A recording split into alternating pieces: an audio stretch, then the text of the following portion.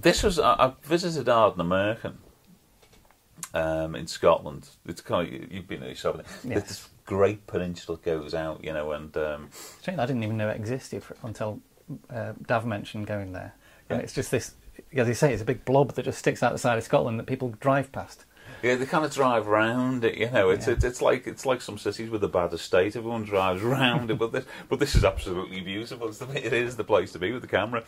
And I'd spent some time over there, and one thing about woodland, and many landscape photographers will say the same thing, is that, you know, it can be frustrating to make an image of it, purely because it's kind of chaotic. There's a whole bunch of trees all doing their own thing and doing what they want to do, which is being nature.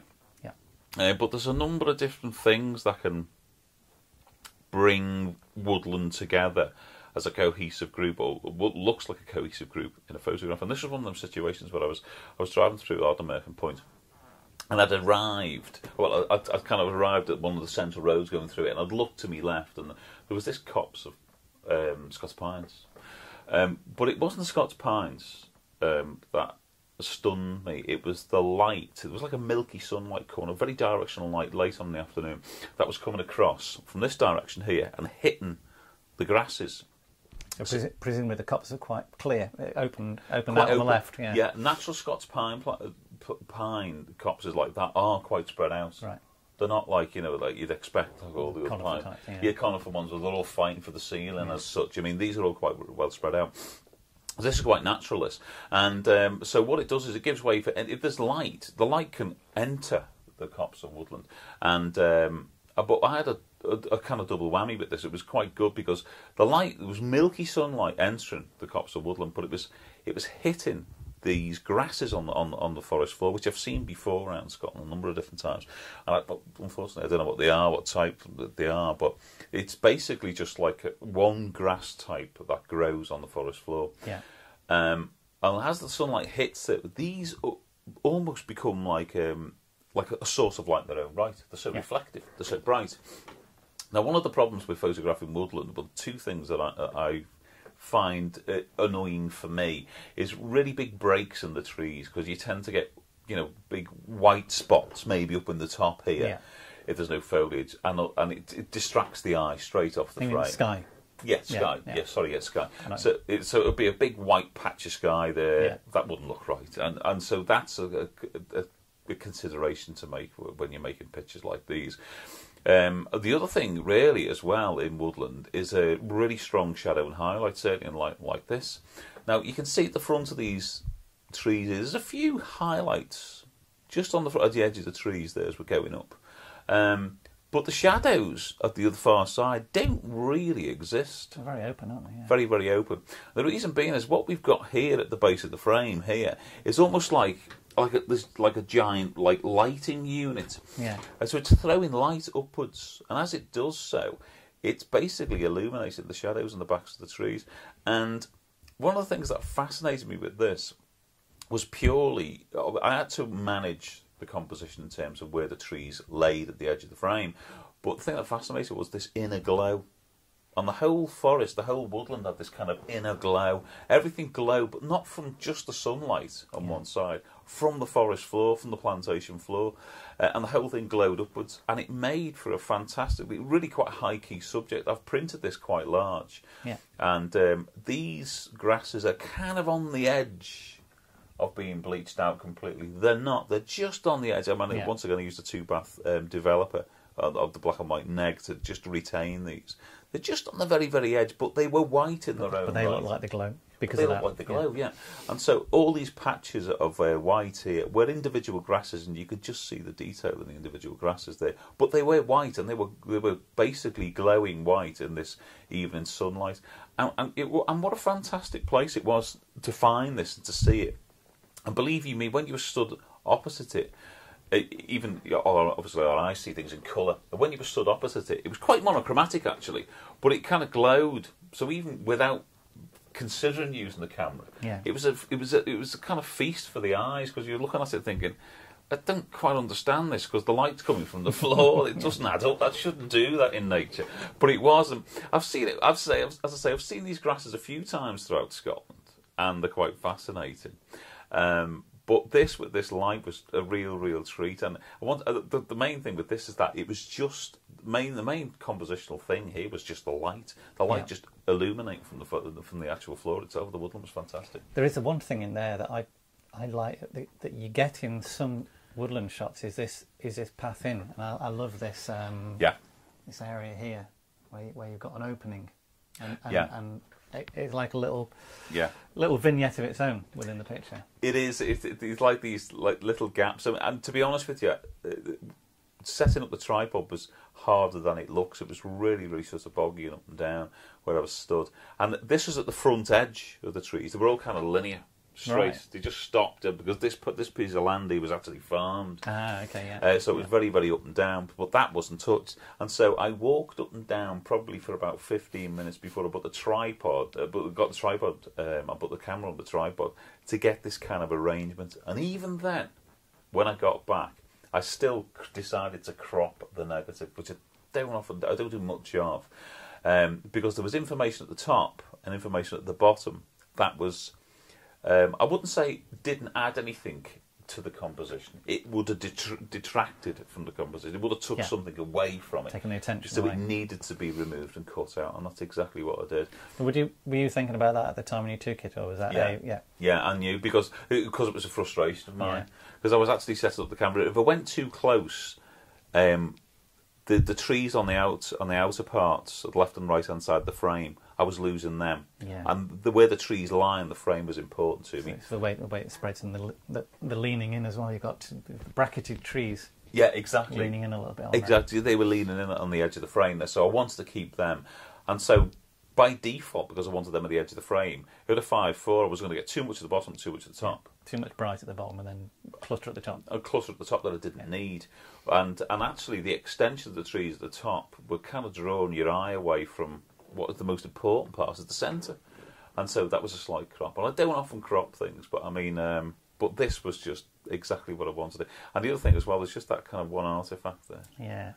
Just that one thing. And the beauty about that is, I don't know if we can zoom into that, it kind of glowed. It was absolutely, you can see even more detail, the glowing of the woodland floor. Actually, can we zoom in again on that? Just because the textures within that are fantastic. Yeah, but you can see the whites, and you can see that birch, is it? I think that's a silver birch. That, and these are Scots pine. There, there's one or two. That's a silver birch there. The silver birch, I think, technically drown in this really wet soil after a while and becomes too wet, and they can't survive.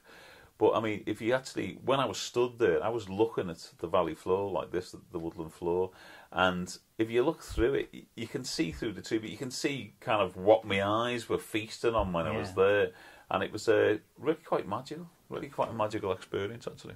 Great bit. I actually got it hung on my conservatory wall. I like it that much. Fantastic. I'll look at that afterwards. Yeah, absolutely. No problem at all. Quick question for you on because you mentioned the developing on that. Yeah. I know we end up geeking. This will probably be a longer episode than normal, but we can live with that. Okay. A lot of people think that the black and white developing, yes, you get lots of different chemicals that can do it, but you can send your stuff off for developing, and it's just really, you to get your film back. Mm-hmm. But developing, the way you develop a film can change it dramatically, can't it? Yeah, it's massively different. It's part of it. It's how you develop your film, really. Certainly, if you're using individual sheets like 5x4, it's something you can consider when you're out in the field. That when I was taking this particular picture, I knew that to get them subtleties in it, I'd probably use a compensating developer to hold back the highlights. And what does a compensating developer do? What it does is, most developers, what they do is you get your film and you pull the developer in, and it develops the highlights and the shadows at the same time. That's what it does. And so if your highlights become very blocked up in your negative, they're very difficult to print. They become too strong. Yeah. And your shadows are developed at the same rate. Yeah. A two-bath developer, a compensating developer, basically the easiest way to describe it, a two-bath developer works in this way. You pour the developer in the tank and it works. The first part it hits is the part of the negative that's been most exposed, the highlights. And it works on them. Bang. And then what it does is, as the first bath hits the highlight, it becomes very tired. It works very hard, becomes tired. What you do then is you throw that out the bath. And so you've got the residue of the original first bath in your developer tank. Yeah. Then you put in The second bath, that's the reason why it's called 2-bath, and that's an accelerant. And what the accelerant does is, the accelerant is attracted to the developer from the first bath that's still got a bit of life into it. And so it goes to it and works hard on it, which is your shadows. Which is your shadows bit. And it looks at the highlights and goes, you're rubbish, you're all exhausted, I don't like you. But it hits the shadows and brings all the shadow detail out. So the end result is not blocked up highlights, because that's been curtailed because you stopped that development early, and not thin shadows. You've got highlights that are held back, but you've got shadows that have been worked on. So if you could actually draw a picture and say, it's a bit like making lasso selections in Photoshop, but in the neg in a tank. Well, it's like the shadow highlights almost in a developer. Exactly, that's it. And what I generally aim for, and what I use for the reason why I use for that particular image is that I aim for a negative that's easy to scan. Even if it looks flat, that's great. All I want is a blank palette, a basic palette with a full tone range from which to work. That's my benchmark. So a raw file, a digital raw file for scanning. A digital raw file for scanning. That's all I want, and it's basically contained within that piece of film. And that's basically how the developers work. You'd use couple of different developers for different things as well. You can do, I mean, you can use developers to like increase contrast. Certain developers will increase contrast, and some developers will. Well, it depends on the certain films. There's so many different types. Well, which ones do you use most? The two main developers I use. There's three. My three favourite developers are Ilford Perceptol, which nearly went out of production, but I think it's available again now. Yeah. Which is a fantastic fine-grained developer. Emafin, Tetanol Emafin, which is a great 2-bath developer. And also one of my favourites is Precisol EF, which is another developer. And there's three basic tools that I can use there.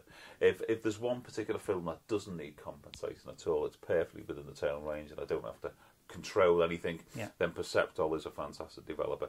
A great overall developer that will help you out with anything is Precisol EF, without a doubt. Right. Absolutely fantastic. So when would you use Perceptol and Precycle? Why the two? Just are they subtly different? Or? They are subtly different. Perceptol will give you slightly more contrasty negative, which is less important nowadays because I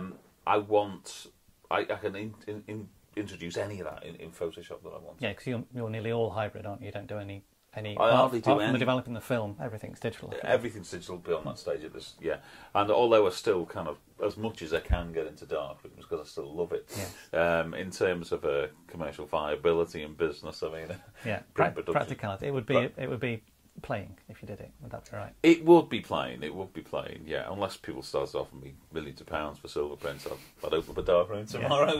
And scanning. I mean, our little camera here is resting on the Epson flatbed scanner. V750 Pro, I mean, it's been a fantastic piece of kit. Yeah. I mean, it's really, I mean, I'm obviously 5.4 sheet film, it's quite a big area to scan, so it deals with it quite well. In terms of tonality, it gives me a good tone range. Yeah. It's good. So I've got a negative, effectively, that's, it wouldn't be the sexiest negative produced in a darkroom, because it'd actually make a darkroom a bit more challenging, a darkroom print a bit more challenging. But in terms of scanning, the file that comes in, if you hit your levels and you bring your levels up, it's got from full on the edge of whites to blacks. It's got the full tone range, and I've got everything to play with that I want to play with. So it's perfect. Well, perhaps at the end of the article, you can give me a before and after picture. Yeah. And I'll put it on the put it on the website. Yeah, absolutely. Okay. Do you want to move to the next picture? Yeah. Okay. Now then, this was taken. I just travelled from the Kintyre Peninsula, a place not far from Skipness called Clonaigue, and I got the little ferry across from Clonaigue over to Loch Ranza, which is it's the western side of Arran. Yeah, it is, isn't it? The western side of Arran, and I just travelled across, and once again, really, it was maybe one of the moments of time whereby I got out of the car. I was kind of once again actually leaving Scotland behind. I was heading back, and I'm always kind of a bit glum. And did you go through Arran on the way back?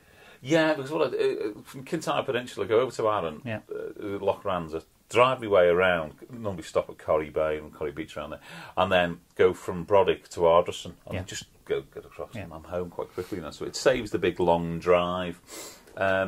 So that's one of the journeys I regularly do, and I just got to the other side on Arran. It was a bitterly cold day, and I'd had a few hours to play with for the ferry, the return journey on the ferry on the other side, and it was it was blissfully still. It was absolutely still, and I often another thing I do is just by habit is when I photograph near water, I generally am walking into the water. I love standing in water, taking pictures. I just love it, even if there's no good reason to, I'll still do it.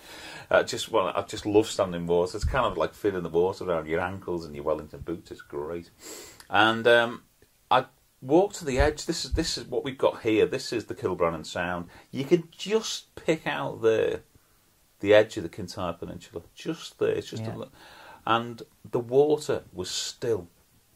It was like a mill pond, as people would describe it, and the sky was kind of like a diffused broken cloud, a little bit grey, very very soft light. It's very cold day cloud, isn't it? It is. Cirrus. Yeah, exactly. Yeah, it was very very cold day cloud, and the one thing I started to notice is that the subtlety of the cloud kind of echoed the subtlety of the water. The water was incredibly subtle. And then what I wanted, when I was stood there, I thought to myself, you've got the subtlety of the movement of the water. And so the composition kind of started coming together. I wanted people to be aware that there was water here, which was crystal clear.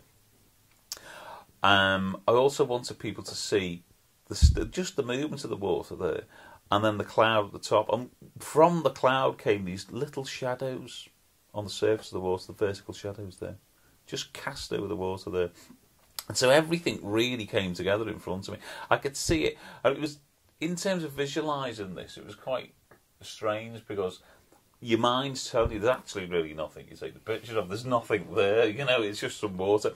But in terms of black and white, you've got even colour actually probably would have waited. You've got this kind of, just this detail of the foreground and the movement, which you can see goes blurred. Did you polarise that to cut through the water? Yeah. Yeah, I polarised it. Yeah. Because it was a wide angle lens, it only part polarised. Yeah. Which worked perfectly well, and I knew how to do that, and because I still wanted these reflections of the clouds, the shadows of the clouds coming onto the water.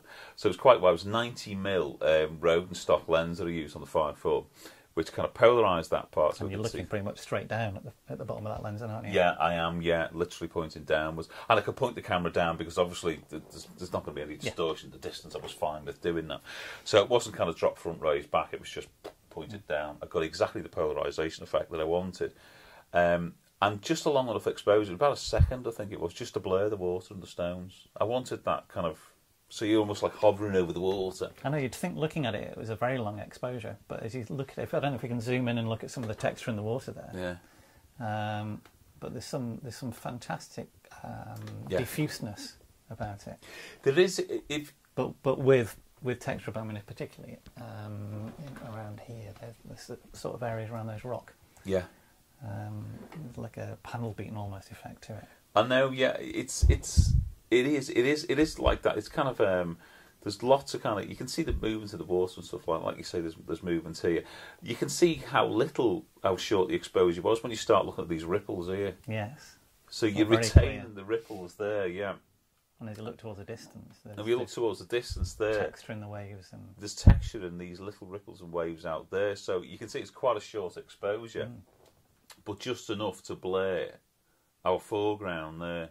So when you actually, if the viewer experienced the picture, like they look through the foreground, they look upwards, they go into, they can obviously understand it's water, and you see the horizon, and you start seeing the darker shadows on the horizon there. So it's a picture of like, 4 parts really. You've got the foreground here, you've got just the ripples here breaking in.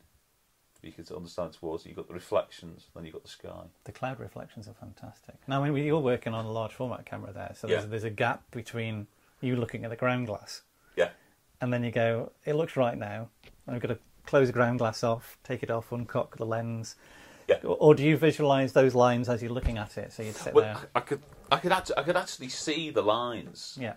When I was looking through the ground glass. Bear in mind, once again, it was an incredibly still day. Yes. It was a very, very still day. So I knew for a fact that not much was going to change when I was there. The only thing that might change is maybe some of these clouds might pass by. But generally what was either side was much the same. So it was great in the sense I could just take my time. Once again, I was kind of, in a way, reacting to the moment because everything was just so laid back and relaxed, and it was so quiet. And that's what the picture's trying to portray. Just the peace and tranquility of that moment stood there was fantastic.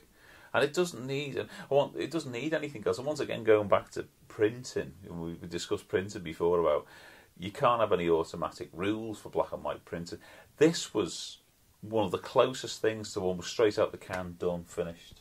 Yeah. Scan negative, finished. It was slightly increased in contrast just to bring this out. Other than that, that was it. Top end, didn't have to touch it. If I was to put a grad in that sky and start bringing out them clouds, it would look awful. It would ruin that image. It's not about that. It's about subtlety. It's about peace.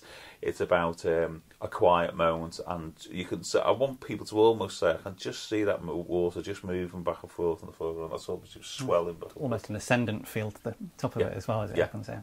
Yeah, exactly. No, but just a fab moment, a great moment. And then I had to head home. Sad. Which was terrible.